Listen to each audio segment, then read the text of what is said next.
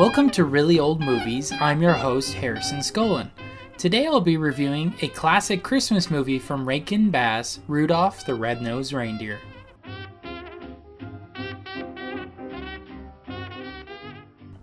Okay, so now we'll get into my review on Rudolph the Red-nosed Reindeer, and starting off with the plot, I gave a 4 out of 5.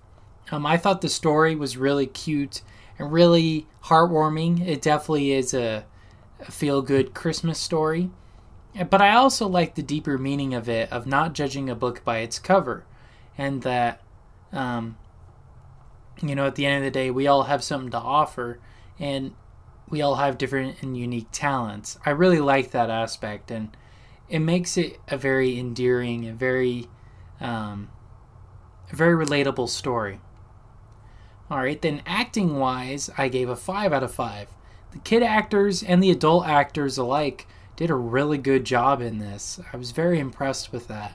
I know a good portion of the kids, like Rudolph and a couple others, they're voiced by adults, but still, I was very impressed with the work that they were able to do with that.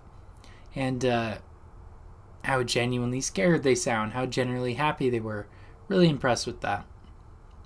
Alright, now directing-wise, I gave it 2 out of 5. This, to me, is the weakest aspect of it. And knowing that the movie was made in Japan, right, it felt like the voices never matched up the mouths. Now, maybe they weren't trying to do that. Maybe they were just moving them up and down. But to me, it was pretty poor. And I kind of wish they did match up a lot better because it was very distracting, at least for me. And knowing that it was made in Japan, maybe they thought it was going to be in Japanese. I really don't know, but I wish they did a better job of matching it up with the English. It just does not work.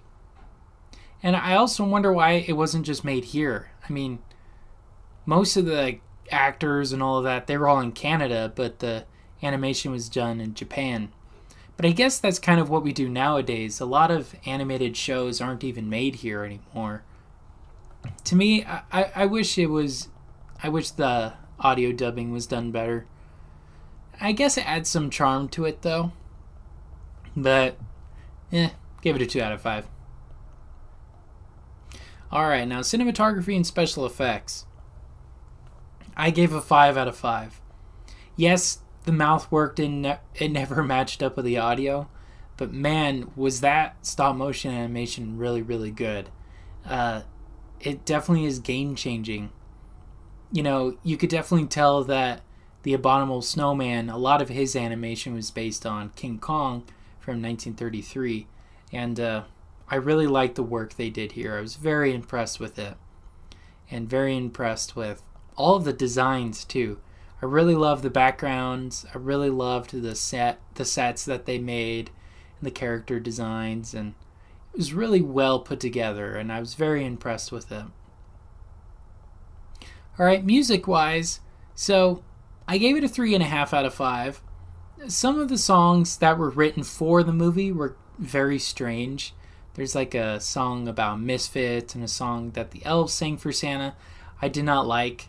But the ones that you normally hear, like Rudolph the Red-nosed Reindeer, Have a Holly Jolly Christmas, popular ones we already hear, sung by Burl Ives, I thought were really, really good.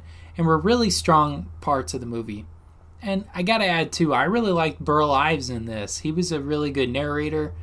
I love his voice, and I love his singing voice too. He's a really talented guy. You could see why they picked him.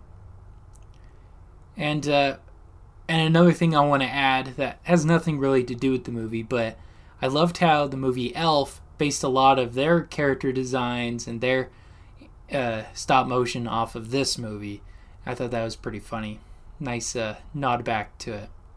So overall, the final Letterboxd score tallies up to a 3.9 out of 5, which I'm rounding to a 4 out of 5. Again, I like this movie. I grew up watching it every Christmas. Pretty good movie. I like it a lot. Yeah, I highly recommend checking it out if you haven't seen it. It's definitely geared more towards a younger audience, so keep that in mind when you watch it. Don't take it too seriously. It's definitely for children and for families, but I really like that, so I won't use that against it. All right, well, those are my thoughts and feelings on Rudolph the Red-nosed Reindeer.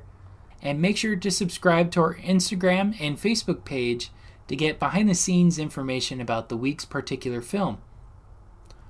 And you'll find that at Really Old Movies. And new episodes of this podcast are released Fridays at 8 p.m. Pacific Standard Time on Spotify and Apple Podcasts, and pretty much anywhere you can listen to a podcast.